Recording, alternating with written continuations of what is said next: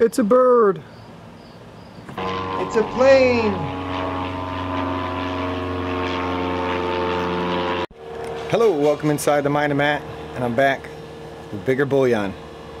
I made some changes. I got some improvements going on. If you want to see what I got going on, I'm going to do some sand casting and some melting of some aluminium. Want to see? Make sure you watch the rest of this video. Stay tuned.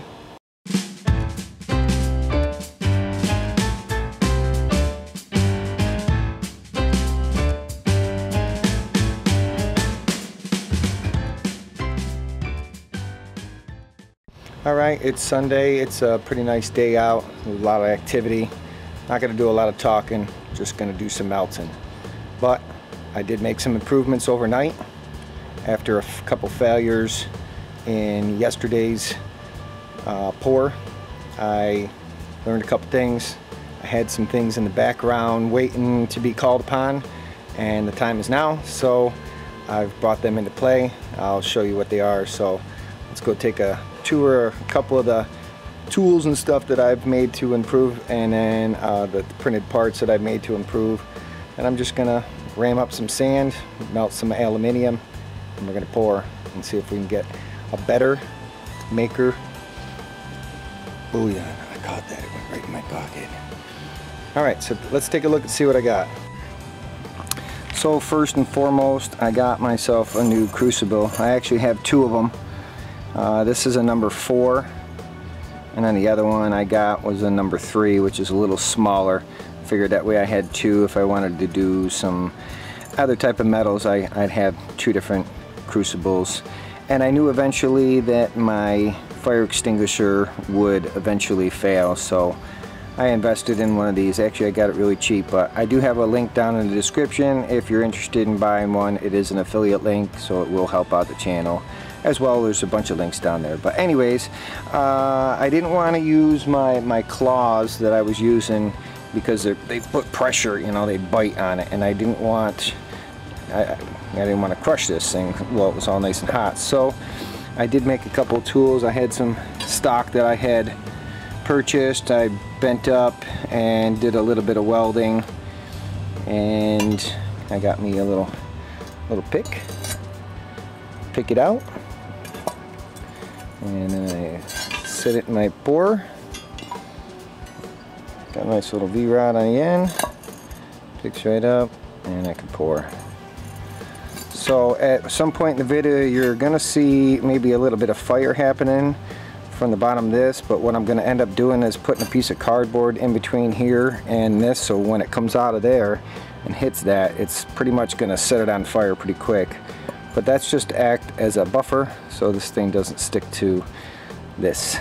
So something I saw in a video, so I'm gonna give it a shot. Little dramatic, little flare is gonna happen, but I've got the 3D printed parts. This is the new one. Let me grab one of the other ones just for comparison. So that was what yeah, it turned out to be the same size. What the heck? Are those the same? Oh, those are the ones that I already did. That's why. Dummy. Hang on. I just grabbed one of the other ones. Duh. But here's the ones that I was trying to cast originally. So as you see, I increased the dimensions a little bit on the X, Y, and the Z. So hopefully larger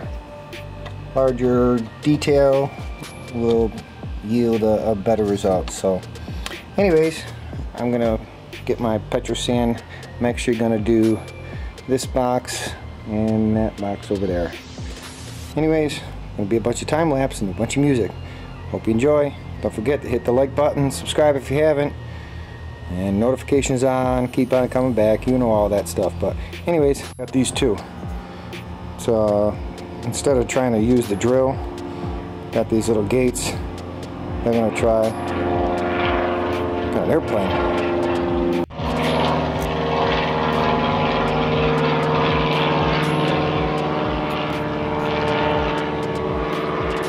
Enough distractions.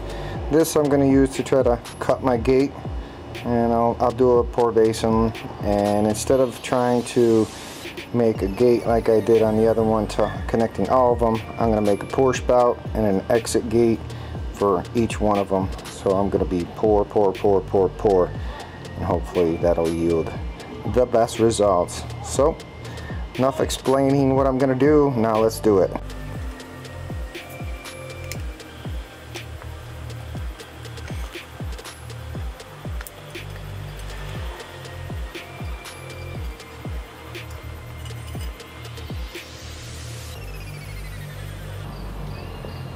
Now, this is the first time this has been fired. I had it in the oven for about 3 hours at about 500 degrees Fahrenheit, and for, yeah, like I said, 3 hours. That was last night, so I'm just gonna slowly ramp up the temperature on this thing and then get it glowing, and then add some metal.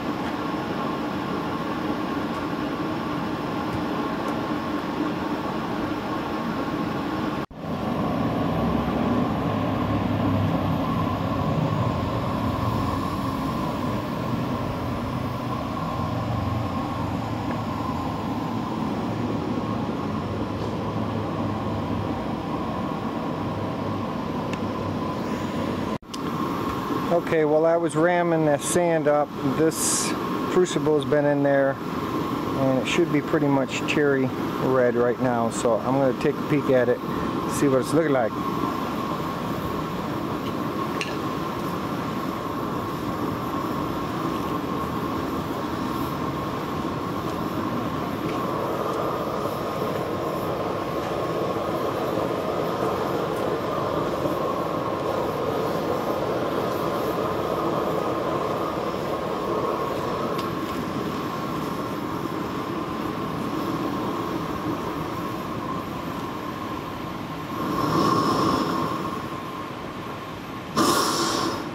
Alright, so that's the first time that it had been heated up. Now I'm going to let it cool down for, well, say a half hour or so. And I'm going to come back out, fire it back up, and we're going to melt some aluminium.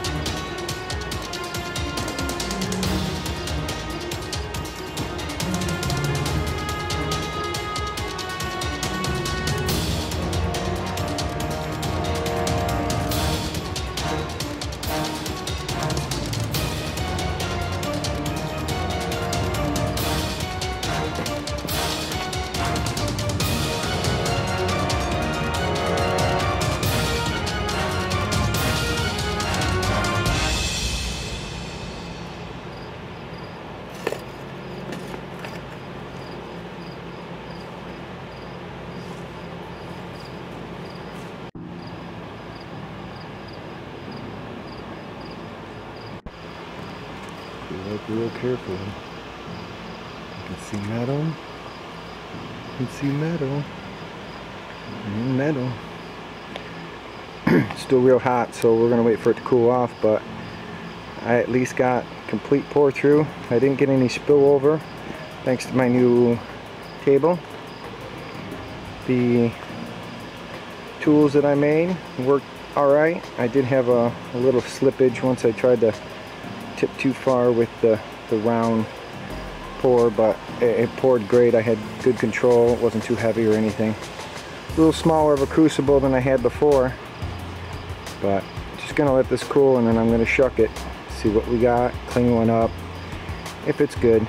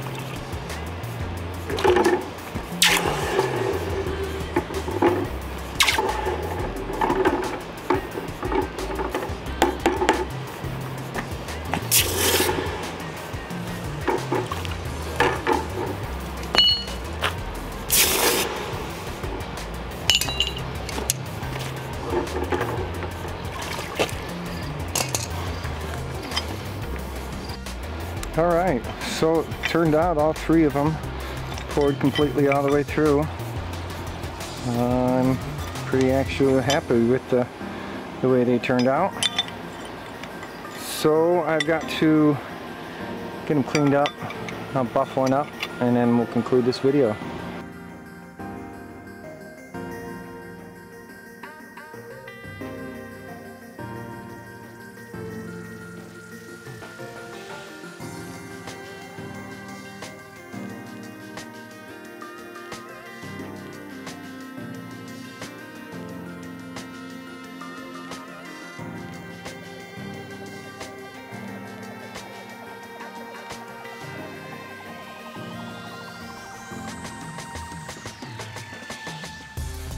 Okay, so I got to cut off the screws. Turned out my saw blade got dulled a little bit because I tried to cut some steel. I polished it up a little bit and it's still not 100% perfect, but this time at least, you know, I narrowed down part of the problems that I was having. I got a good feed, good exit, good feed, good exit on all three of them. So that was a little sand casting of some bigger bullion. This was the first one I tried. So anyways, I'm trying to do these for a special purpose, and it just happens to be with the guys at the end, or the people I should say, at the end of this video listed with special thanks. I'm trying to make one for each one of them. So I've got, well, 13 to make at this point. So once again, if you like this video, hit that like button, subscribe if you haven't, thank you if you have. Check out all the links I have down in the description for ways that you can save some money as well as help out the channel. Thanks everybody for stopping inside the Mind of Matt. Keep on coming back because there's going to be more. Happy printing and be safe pouring.